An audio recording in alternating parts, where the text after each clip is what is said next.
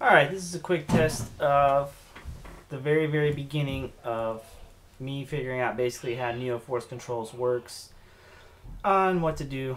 You can see in the background, this is using standard straight to the back buffer XNA rendering.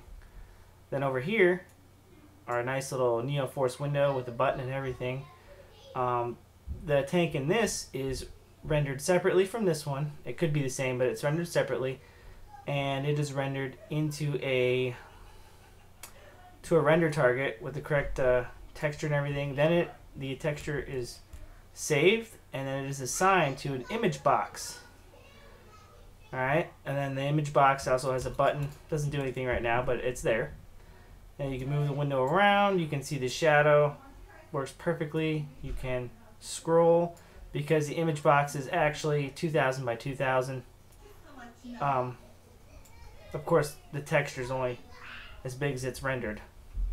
So there you go. That's the quick test of the Neoforce controls. So far, working great. I got it rendering perfect 3D images. All right, thanks.